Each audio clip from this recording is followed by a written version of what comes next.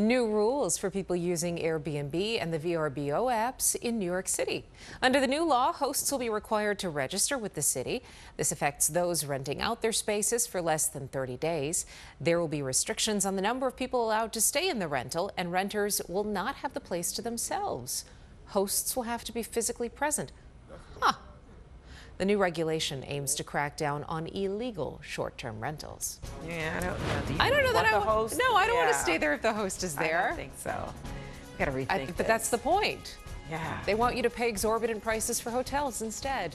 Interesting. Watch breaking news on YouTube. Subscribe to ABC7 Chicago Eyewitness News.